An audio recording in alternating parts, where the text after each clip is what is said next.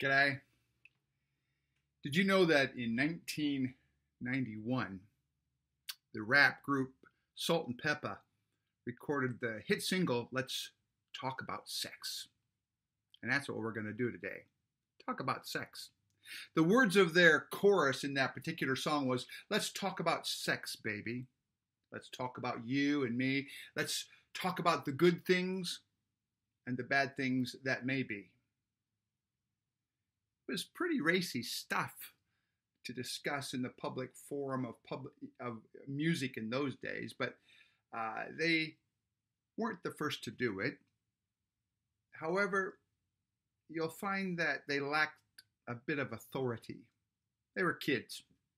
Appealing to medical science is something that only covers the physical, on the how-to, but not on the why or the moral attachments to modern sexuality. So we need to look elsewhere. Did you know that the Bible is just full of sex? All kinds of sex. Yes, it's true. Everything from erotica to illicit entanglements, all the way down to rape and torture. There is a proper framework, however, in which we can view this vast subject. And the purpose of what I want to do today is to help us line out the appropriate categories in that framework.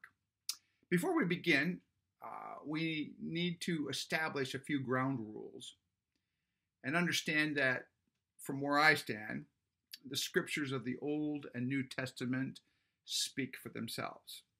In fact, I stand on the idea that Scripture is inerrant and infallible in our faith and our practice of it.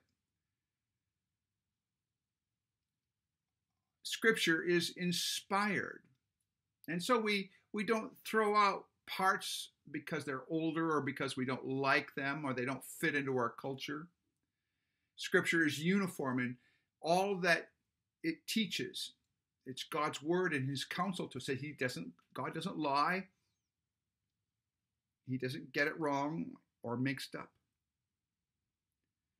And when we're looking at supposed variances of Scripture, we should engage in both biblical and systematic theology to get the overall broad view as well as to see the developmental aspect of it through historical theology.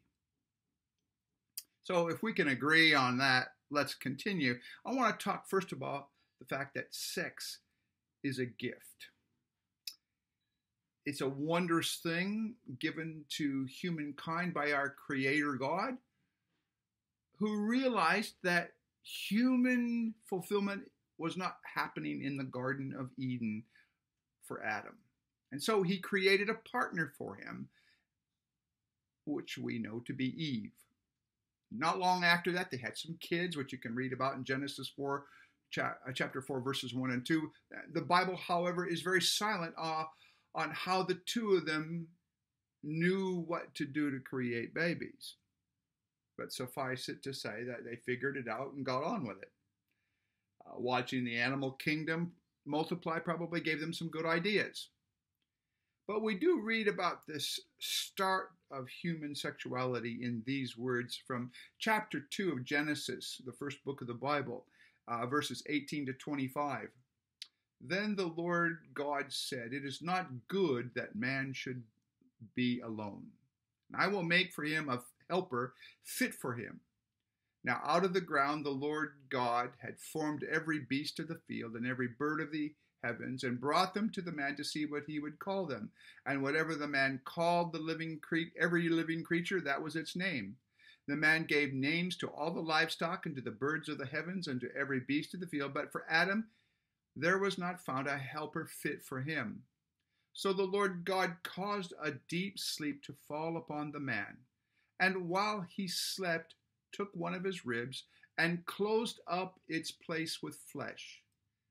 And the rib that the Lord God had taken from the man, he made into a woman and brought her to the man. And then the man said, "This at last is bone of my bones and flesh of my flesh. She shall be called woman, because she was taken out of man. Therefore a man shall leave his father and mother, and hold fast to his wife, and they shall become one flesh. And the man and the woman were both naked, and were not ashamed. One of the purposes of sex was listed in an earlier chapter, chapter 1 of Genesis, in which is called what we call commonly the cultural mandate, which included, among other things, the filling of the earth with one's progeny. So in Genesis chapter 1, verse 28, it says, and God blessed them, and God said to them, be fruitful and multiply, and fill the earth and subdue it, and have dominion over the fish of the sea and the birds of the air, and birds of the heavens, and over every living thing that moves on the ground. But besides the mandate to procreate, there was also the whole relationship in the sexual experience that was intended. And we get a glimpse of it right after the fall in the Garden of Eden. In Genesis chapter 3, verse 16, he was talking to the woman, and he said, I will surely multiply your pain in childbearing. In pain you shall bring your forth children. Your desire shall be contrary to your husband, but he shall rule over you. That the whole human sexual experience included sensuality and desire and passion, and just being plain horny and randy at times is quite evident in the Old Testament, and particularly in a book called Solomon's Song, or also called the Song of Songs. Now, here's a book that talks about a boy and a girl liking each other to the point of distraction, and they get engaged to be married, and they become hot for each other. Then the marriage occurs well, and there's some real fireworks going on here. Wow. Here's a little sample from chapter 1, verses 13 to chapter 2, verse 7. My beloved is to me a sachet of myrrh that lies between my breasts. My beloved is to me a cluster of henna blossoms in the vineyard of En-gedi. Behold, you are beautiful, my love. Behold, you are beautiful. Your eyes are doves. Behold, you are beautiful, my beloved, truly delightful. Our couch is green, the beams of our house are cedar, our rafters are pine. I am a rose of Sharon, a lily of the valleys. As a lily among brambles, so is my love among the young women. As an apple tree among the trees of the forest, so is my beloved among the young men. With great delight I sat in his shadow, and his fruit was sweet to my taste. He brought me to the banqueting house, and his banner over me was love. Sustain me with raisins, refresh me with apples, for I am sick with love. His left hand is under my head, and his right hand embraces me. I adjure you, O daughters of Jerusalem, by the gazelles or the does of the field, that you not stir up or awaken love until it pleases. Then in Song chapter 7, verses 1 to 13, it has these words. How beautiful are your feet in sandals, O noble daughter. Your rounded thighs are like jewels, the work of a master hand. Your navel is a rounded bowl that never lacks mixed wine. Your belly is a heap of wheat encircled with lilies. Your two breasts are like two fawns, twins of a gazelle. Your neck is like an ivory tower. Your eyes are pools in Heshbon by the gate of Bath Rabim. Your nose is like a tower of Lebanon, which looks towards Damascus. Your head crowns you like Carmel, and your flowing locks are like purple. A king is held captive in the tresses. How beautiful and pleasant you are, O loved one, with all your delights. Your stature is like a palm tree, and your breasts are like clusters. I say, I will climb the palm tree and lay hold of its fruit. Oh, may your breasts be like clusters of the vine, and the scent of your breath like apples, and your mouth like the best wine. It goes down smoothly for my beloved, gliding over lips and teeth. I am my beloved's, and his desire is for me. Come, my beloved. Let us go out into the fields and lodge in the villages. Let us go out early to the vineyards and see whether the vines have budded, whether the grape blossoms are opened and the pomegranates are in bloom. There I will give you my love. The mandrakes give forth fragrance, and beside our doors are all choice fruits, new as well as old, which I have laid up for you, O my beloved. Some pretty rousing stuff. It's clear from this and other passages that there is a deep and abiding relationship between a man and a woman here. And it is how God intended the wondrous gift of sex. It was never intended to be any other way. In fact, so much so that God actually has put limitations on sexual practice. Special limitations and constrictions on what is allowed and what is not allowed regarding sexual practice.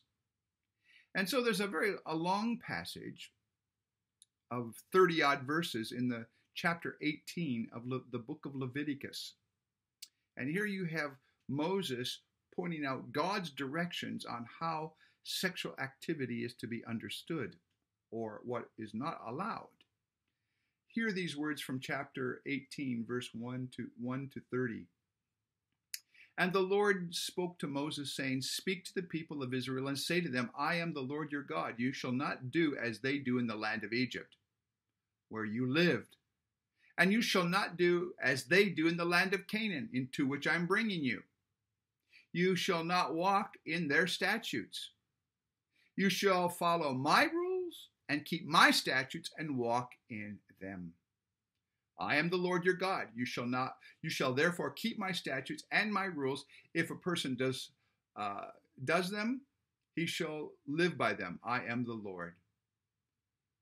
None of you shall approach any one of his close relatives to uncover nakedness. I am the Lord. You shall not uncover the nakedness of your father, which is the nakedness of your mother. She is your mother. You shall not uncover her nakedness.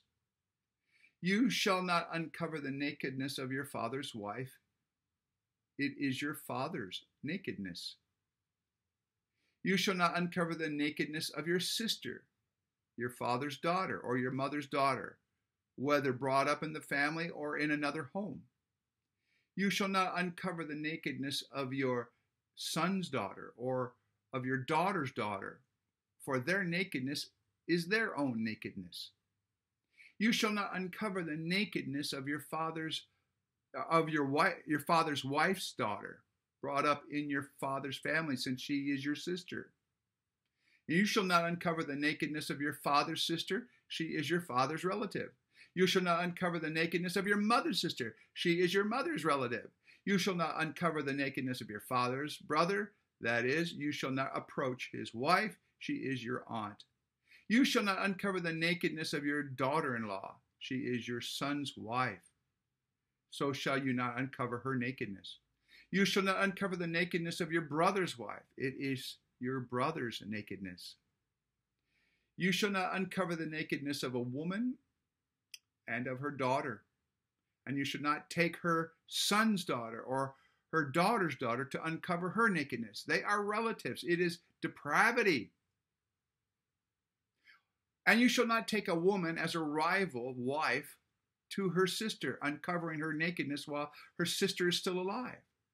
And you shall not approach a woman to uncover her nakedness while she is in her menstrual uncleanness. And you shall not lie sexually with your neighbor's wife, and so make yourself unclean with her. You shall not give any of your children to offer them to Molech, and so profane the name of your God. I am the Lord.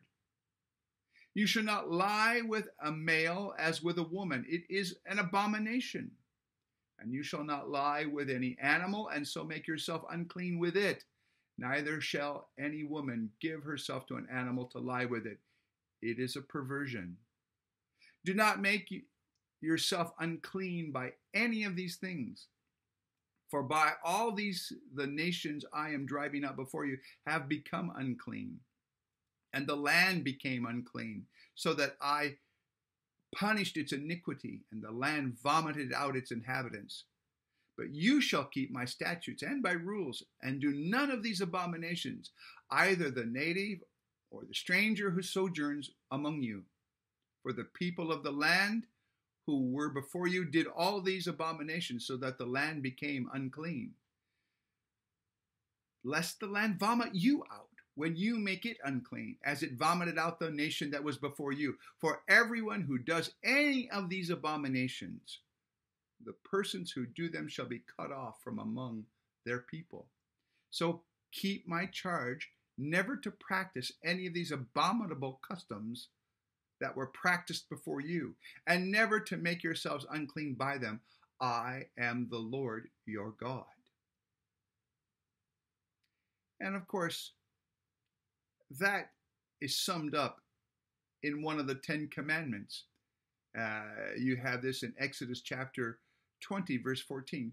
You shall not commit adultery, which just kind of covers all of that. One of the other strictures that was put on sexual relations was that it was to be done only with a spouse chosen from within the household of faith. In the Old Testament, that meant that you were to marry within the Israelite nation, whether within your race, within your religion. And this was commanded to avoid pagan influence in the culture, detracting from the pure and honest worship of the Lord. There were even penalties for marrying foreigners. And you know what? It continues right up into the New Testament. The Apostle Paul writes in 2 Corinthians chapter 6, verses 14 to 17, do not be unequally yoked with unbelievers. For what partnership has righteousness with lawlessness? Or what fellowship has light with darkness? What accord has Christ with Belial? Or what portion does a believer share with an unbeliever? What agreement has the temple of God with idols? For we are the temple of the living God. As God said, I will make my dwelling among them and walk with them. I will be their God, and they shall be my people.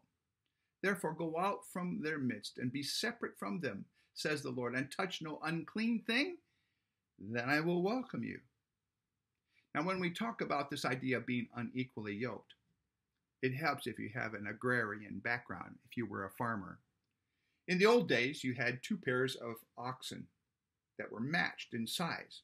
If you had a bigger one than over a smaller one, and you matched them up into a bulwark, when it came time to pulling the plow ahead, the big one would push ahead, and the little one would lag behind because of its lack of strength, and it would create a pinching around the neck of the big one.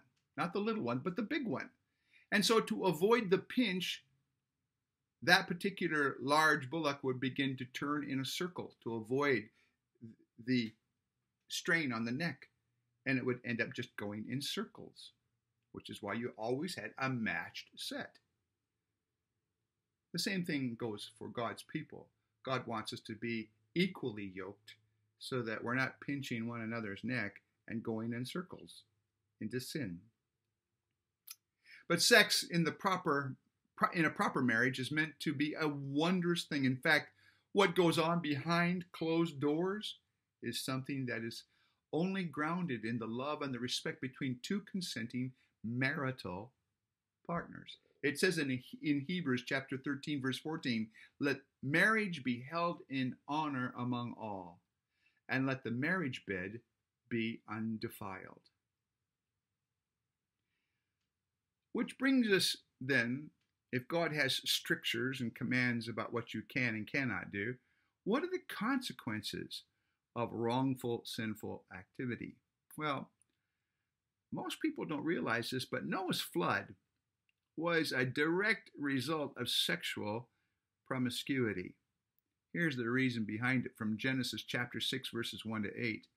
When man began to multiply on the face of the land, and the daughters were born to them, the sons of men saw that the daughters of men were attractive. The sons of God saw that the daughters of man were attractive, and they took as their wives any that they chose. Then the Lord said, my spirit shall not abide in man forever, for he is flesh. His days shall be 120 years. The Nephilim were on the earth in those days, and afterwards, when the sons of God came to the daughters of man, and they bore children to them, these were the mighty men who were of old, the men of renown. The Lord saw that the wickedness of men was great on the earth, and that every intention of their thoughts, the thoughts of his heart, was only evil continually. And the Lord regretted that he had made man on the earth, and he grieved him in his heart. So the Lord said, I will blot out man whom I have created from the face of the earth, from the face of the land. Man and animals and creeping things, birds and heavens of the heavens, for I am sorry that I have made them. But Noah found favor in the eyes of the Lord. And we all know what happened after that. But it's not the only place you'll find such things. Sodom and Gomorrah were also the recipients of God's wrath at the blatant sexual sin, homosexual misconduct. So we read in Genesis chapter 13, verse 13, now the men of Sodom were wicked, great sinners against the Lord. In chapter 19, beginning with verses 4 to 13 and then 23 to 28, we have these words. But before they lay down, the men of the city, the men of Sodom, both young and old, all the people to the last man surrounded the house. They called to Lot, where are the men who came to you tonight? Bring them out to us that we may know them.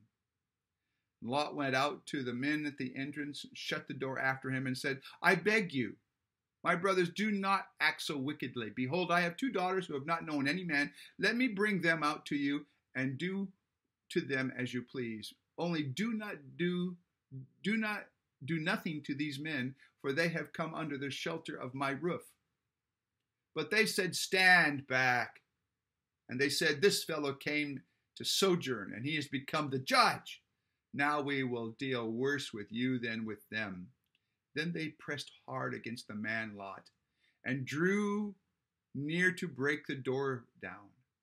But the men reached out their hands and brought Lot into the house with them and shut the door. And they struck with blindness the men who were at the entrance of the house, both small and great, so that they wore themselves out groping for the door.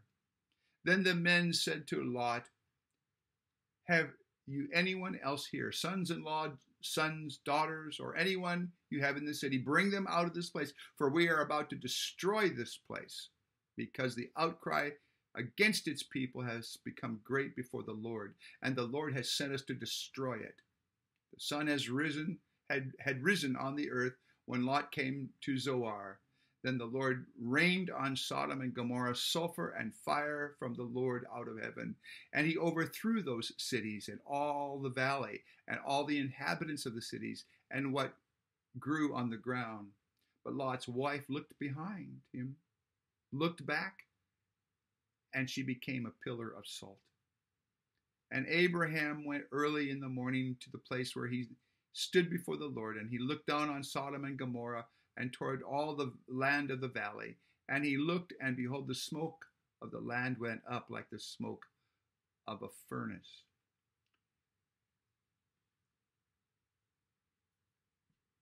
Terrible story. and judgment from God. But I want you to note that the Lord also took action against adultery and rape as well. In Judges chapters 19 and 20 is the story about how all of Israel went to war against the tribe of Benjamin because they did not give up the rapists of a concubine. They were all destroyed. And it's really gruesome stuff. In 2 Samuel, chapter 12, we have King David's adulterous indiscretion with Bathsheba, the wife of Uriah the Hittite, whom David subsequently murders. And in spite of David's confession of sin and remorse, the child that was born and conceived dies.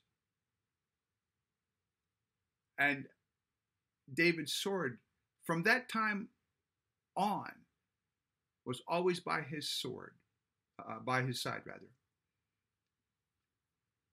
His days were not ones of peace. He was always defending against all comers, including even from his own house, his own son Absalom. Later, in chapter 13 of 2 Samuel, one of David's kin, Amnon, rapes his half-sister Tamar, who is a sister to Absalom. And her brother Absalom plans and effects deadly revenge.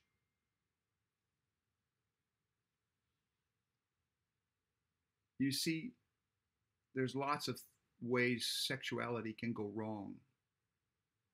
Temptations and the lusts of men go on. But illicit sex can have its own intrinsic damage in and of itself, as we can see from a passage that's written in Proverbs, chapter 6, verses 20 to 35. My son, keep your father's commandment, and forsake not your mother's teaching. Bind them on your heart always, and tie them around your neck. When you walk, they will lead you. When you lie down, they will watch over you. And when you wake up, they will talk with you. For the commandment is a lamp, and the teaching a light, and the reproofs of discipline are a way of life, to preserve you from the evil woman, from the smooth tongue of the adulteress. Do not desire her beauty in your heart, and do not let her capture you with her eyelashes, for the price of a prostitute is only a loaf of bread, but a married woman hunts down a precious life. Can a man carry fire next to his chest and his clothes not be burned? Or can one walk on hot coals and his feet not be scorched? So is he who goes into his neighbor's wife. None who touches her will go unpunished. People do not despise a thief if he steals to satisfy his appetite when he's hungry. But if he is caught, he will pay sevenfold, and he will give all the goods of his house. He who commits adultery lacks sense, and his disgrace will not be wiped away. For jealousy makes a man furious, and he will not spare when he takes revenge. He will accept no compensation. He will refuse, though you multiply gifts. In other words, if you dishonor somebody and their household, the price is very high. Worse is the fact that because sinful people act as they do, the Bible tells us that sinful people suppress the truth of God in their lives. In fact, so much so that God gives them over to their sin. It first takes effect in our thinking, and then it affects your feelings, which finally then affect your actions. It starts with this never-ending spiral down into death and destruction. We note this in the first chapter of Romans, verses 18 to 32. For the wrath of God is revealed from heaven against all ungodliness and unrighteousness of men who by their unrighteousness suppress the truth. For what can be known about God is plain to them, because God has shown it to them. For his invisible attributes, namely his eternal power and divine nature, have been clearly perceived ever since the creation of the world in the things that have been made. So they are without excuse. For although they knew God, they did not honor him as God or give thanks to him. But they became futile in their thinking, and their foolish hearts were darkened. Claiming to be wise, they became fools and exchanged the glory of the immortal God for images resembling mortal man and birds and animals and creeping things. Therefore God gave them up in the lusts of their hearts to impurity, to the dishonoring of their bodies among themselves, because they exchanged the truth of God for a lie, and worshipped and served the creature rather than the Creator, who is blessed forever. Amen. And for this reason, God gave them up to dishonorable passions for one another, men committing shameless acts with men and receiving in themselves the due penalty for their error. And since they did not see fit to acknowledge God, God gave them up to a debased mind to do what ought not to be done. And they were filled with all manner of unrighteousness, evil, covetousness, malice. They are full of envy and murder and strife and deceit and maliciousness. They're gossips and slanderers and haters of God, insolent and haughty, boastful, inventors of evil, disobedient to parents, foolish, fruitless, are faithless, heartless, ruthless. And though they know God's righteous decree that those who practice such things deserve to die, they not only do them, but they give approval to those who practice them. And you can see from Scripture here that it's quite clear that those who practice sexual sin and who remain unrepentant will not enter the kingdom of God and are going to suffer his terrible wrath and judgment. 1 Corinthians 6, verses 9 to 11. Or do you not know that the unrighteous will not inherit the kingdom of God? Do not be deceived. Neither the sexually immoral, nor idolaters, nor adulterers, nor men who practice homosexuality, nor thieves, nor the greedy, nor drunkards, nor revilers, nor swindlers will inherit the kingdom of God. And such were some of you. But you were washed. You were sanctified. You were justified in the name of the Lord Jesus Christ and by the Spirit of our God. We also read in Galatians chapter 5, similarly in verses 19 to 21. Now the works of the flesh are evident: sexual immorality, impurity, sensuality, idolatry, sorcery, enmity, strife, jealousy, fits of anger, rivalries, dissensions, divisions, envy, drunkenness, orgies, and things like these. I warn you, as I warned you before, that those who do such things will not inherit the kingdom of God. In fact, it says in Hebrews chapter 13, verse 4, for God will judge the sexually immoral and adulterous.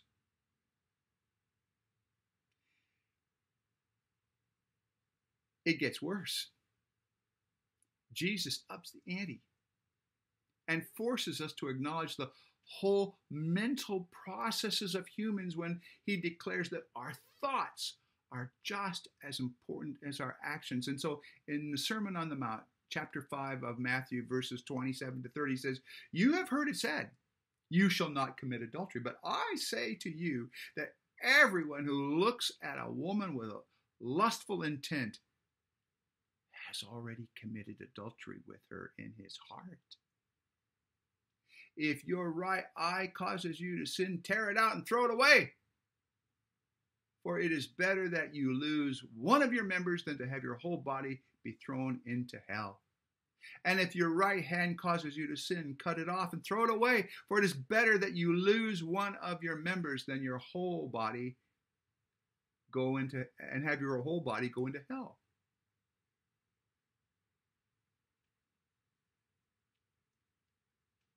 Sex is great, but you need to stay within the confines of what is allowed and what's not. We live in a world that is enticed and people get excited.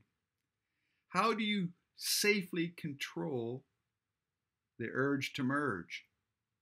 Well, the best way to control yourself, according to Paul, is to make use of the creational safety valve of marriage.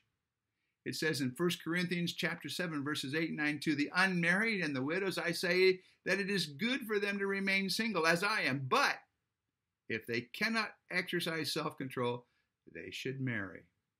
For it is better to marry than to burn with passion.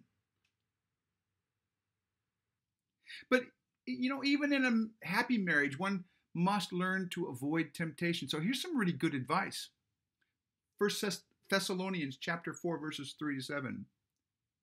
For this is the will of God, your sanctification, that you abstain from sexual immorality, that each of you should know how to control his own body in holiness and honor, not in the passion or of lust like the Gentiles who do not know God, that no one transgress or wrong his brother in this matter. Because the Lord is an avenger of these things, as we told you beforehand and solemnly warned you. For God has not called us for impurity, but in holiness. 1 Corinthians chapter 6, verse 18 says, flee from sexual immorality. Every sin a person commits is outside of the body, but the sexually immoral person sins against his own body. That's how bad it is. And you know what? If you ever get into trouble, if you are about to succumb to temptations because you are weak, do what one of my favorite Old Testament guys does. Run. Genesis chapter 39, verses 6 to 12 says, now Joseph was handsome in form and appearance. And after a time, his master's wife cast her eyes on Joseph and said, lie with me. But he refused and said to his master's wife, behold, because of me, my master has no concern about anything in the house. And he has put everything that he has in my charge. He is not greater in this house than I am. And nor has he kept anything back from me because of you, except you, because you are his wife. How then can I do this great wickedness and sin against God? And as she spoke to Joseph day after day, he would not listen to her, to lie beside her or be with her. But one day, when he went into the house to do his work, and none of the men of the house was in the house, she caught him by his garment and said, lie with me. But he left his garment in her hand and fled and got out of the house. And that's what you should do. Yeah, he paid a price for that. He went to jail for a long time. But God had other plans for Joseph and made him the second most powerful person in Egypt as a result. Look, I have not dealt with every single inference and instance of sex in the Bible. There's just too much to note here in this video. But I think I have given you hopefully a grasp of this very broad topic, the good, the bad, and the ugly. Remember that sex is a gift from God, and it should be enjoyed by all in its right context at the right times. Some of you may be very uncomfortable right now. It probably goes to our purpose here to inform you what is exactly illicit sex in this day and age. There are the obvious things like sexual intercourse and fornication outside of marriage. And you can add any and all male and female homosexual activity to that. Also included is anything that smacks of sexual predation, like rape and torture and pedophilia. But what about two people who are falling in love but are not yet married? What about them? Well, the key here is focusing on the intent of the relationship between each other and God, who has said to remain pure. In mutual love, if mutual love and trust are indeed present, causing you to further lust and burn with passion to the point where you proceed with an act of sexual intercourse and or other sexual familiar, you got to stop. You have to refrain from such activity for the love of the person involved as well as for the love of God. It is not worth the emotional, physical, and relational damage that can and does occur. If you can't control it, get married. Well, what about a relationship between two people who are married to other spouses, or to one is and one isn't, but who find themselves falling in love with someone else? Well, if there becomes a significant other in your life, other than the one that you are married to, then you are not only playing with the fire and passions of human sexuality, but more importantly, you have already broken the marriage covenant of faith with your married partner. Sex, you see, is something that's just physical. It's emotional and relational as well. And as such, building an intimate relationship with someone other than your spouse, even if there's no physical sex involved, actually constitutes a breach of the marriage covenant. You see, such intimacy is reserved in marriage exclusively for your partner. In short, if you are involved in any of the following, then you are in the wrong before God. Having sexual intercourse with anyone outside of marriage, anytime, regardless of your feelings for them. Oral sex with anyone outside of marriage, anytime, regardless of your feelings for them. And this includes group sex of any kind inside or outside of marriage, any physical contact or stimulation engaged in that pushes the envelope and causes you to want to do it or receive satisfaction in another way outside of marriage, like perhaps groping or petting or watching or reading pornography. Any and all homosexual activity, male or female, inside or outside of marriage. Any form of rape, incest, pedophilia, inside or outside of marriage. Prostitution or cultic ritual inside or outside of marriage. Displacing the intimacy of a marital covenant with a relationship with another that has emotional, relational characteristics with or without physical sexual intimacy. Thinking about any of the above to the point where it becomes an obsession or a distraction is sinful in the eyes of God. I think maybe some of you might be a bit distressed by now. You might say, okay, I've committed sexual sin. What now? Well, recognizing that fact and fearing God in this matter is probably the first step. And you need to be afraid here because God's not kidding around. The consequences of sexual sin in this life and the life to come are horrendous. The next step is to recognize the lordship of Jesus Christ, who is your creator, and acknowledge him as the only one who can save anyone who's committed any kind of sin. So admit your guilt and ask God to forgive you. Jesus can and will forgive you of your sins, any and all of them. If you are willing to accept him as your Savior ask him to take over your life in such a way as you are now willing to live the kind of life that God has intended for you. The caveat to this is the third step. If you are doing these things or have done them in the past, you must stop. Stop sinning sexually. No matter what the costs are in terms of relationships or finances or other determinations, you must stop. From this point on, to be pure before God. If it is too late and sexual activity has already occurred for all the wrong reasons, you can start over. And even if you were wrong and have blown it, you can receive forgiveness from God, and you can start over. The results of your past, however, may remain with you.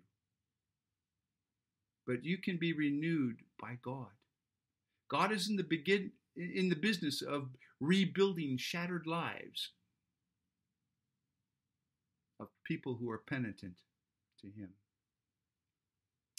If you would like to talk to someone, if you have questions or you're wanting some help, I want you to feel free to message me personally, and I will respond as soon as I can.